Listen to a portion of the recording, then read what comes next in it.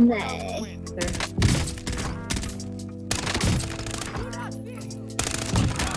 Nice. Ja, men alltså...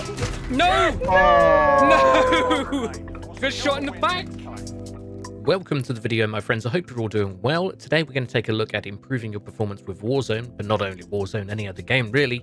I'm pretty sure I did this on my last PC, but since upgrading my PC or building a new PC altogether, I totally forgot to do these settings, and I noticed a huge difference for Warzone specifically, as that's pretty much my main game I'm playing at the moment. I'm just having a lot of fun with Warzone. The first thing we want to do, and what I definitely know from a fresh install, and a lot of people may not change, is our power and sleep settings. So go down to your start menu and type power and sleep settings will appear, and we want to go to additional power settings, and this new window will open, and we want to make sure we're on high performance. So I put myself on Ryzen high performance. I think it just says high performance mode for Intel CPUs, but we can do additional high performance Ryzen balanced, but high performance is what you want. That's going to push the most performance from your Ryzen CPU or your Intel CPU towards anything game related, or well, anything really on your PC. It will make it work harder. So again, I just want to preface that you want to make sure your temperatures are fine. You've got really good cooling that's going to cope with this extra load you're going to be putting on your PC. Make sure that your cooling solutions are adequate. I just want to make sure you're aware of that, because this will make your PC run warmer and you don't want any issues. So make sure that that is all sorted before we go ahead from here on out. Next thing we want to do is go back down to our start menu here and game mode settings. Make sure this game mode button here is switched on, which will optimize Windows for PC play, optimize everything again for games. And then once that's on, go to graphics settings. Make sure this top one here, hardware accelerated GPU scheduling, reduce latency and improve performance. You'll need to restart the PC for these changes to take effect. Make sure this is on also, and you should notice an improvement in performance. I definitely did turning these on. I totally forgot about these with my new PC build, and I turned these on. I was like, oh my god, that's like night and day. So smooth. Okay, the next one we want to do, back down to our start menu and background apps. Open that up from our start menu and turn those off. So none of these will be running in the background. This is specifically for the lower end spec PCs. So this will all be turned off and not be running in the background to improve performance for your background. Obviously apps being off in Windows, which will give you a bit more FPS in games.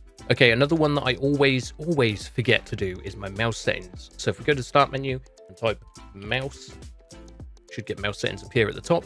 And we want to do additional mouse options, I believe, and pointer options, and I think it's the enhanced pointer precision. This is kind of like mouse acceleration, which you do not want. You do not want that. It makes it feel like you're in syrup. You will notice the difference if you turn that off straight away from inside well, Windows and games, because it will just make it just more one-to-one with your mouse movements. Make sure that is unticked. Okay, we're just going to quickly take a look at our Nvidia control panel here. So I'm running a Ryzen 9 3900X and a 2070 Super, and my monitor can handle 165 Hz. So we make sure our monitor is set at that. We'll have the fastest, smoothest gameplay possible then to our eyes through our screen, which will hopefully allow us to have better reactions and things like that. Now, if you go to manage 3D options, this is what I've got set up, but you know, you don't have to have these exact settings, but I've got everything set to high performance. Of course, if you've got a better GPU than my 2070 Super, you can tinker with these and make your games look better, but I prefer to go for the high performance quality settings and things like that, and maximum performance there for power management mode and things like that. So just quickly pause the video and go through my settings there. If there's anything that you see that I may want to tweak myself to get even more performance, just let me know in the comment section below. But pretty much that there is where you want it. So pause the video to get any of those settings there through the Nvidia manage 3D settings for all games. Okay, so next up we're going to go into Warzone itself and take a quick look at some of the in-game settings, and that should be pretty much about it.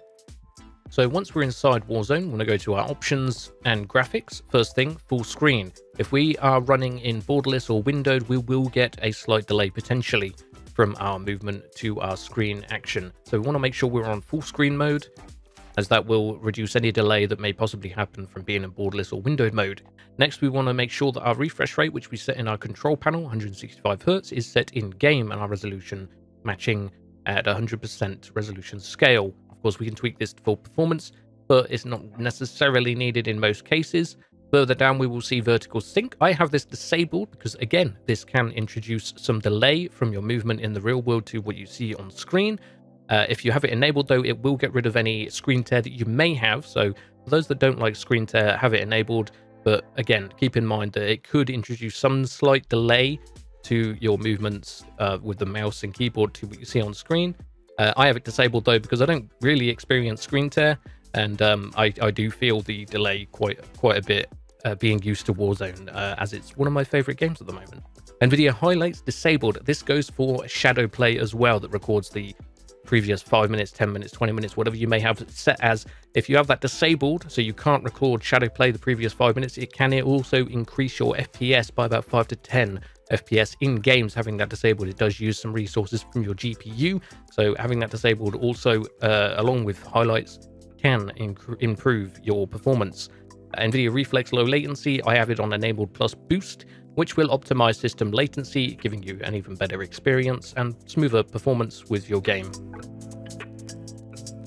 Going down here, a lot of these you can pause and copy the settings if you want. Some of them may be slightly different for you, but for the most part, these are what they'll be, so just copy them as you see. If anything sticks out, I will say, for instance, the cache to spot shadows and sun shadows, as you see, as the description says on the right there, these will cache to speed up rendering for future frames. So this is giving us better performance, so you want those on. Sometimes they can disable some settings, like your render resolution as well can reset to 75% instead of 100%.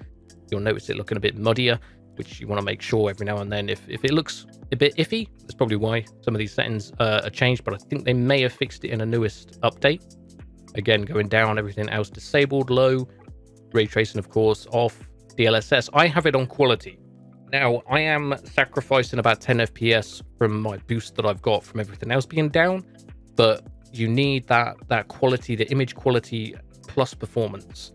There's no good having great performance if you can't see the object you're trying to shoot in the distance, because it's obscured by jaggies and foliage that's a bit blurry and things like that in the distance. If you have it on the highest quality possible plus performance, you're going to have a better time seeing the enemy, your target you're trying to shoot at, plus have the good FPS. So I have DLSS with the Nvidia on quality, because if we go back, we can see the sharpness of our character here on the main screen.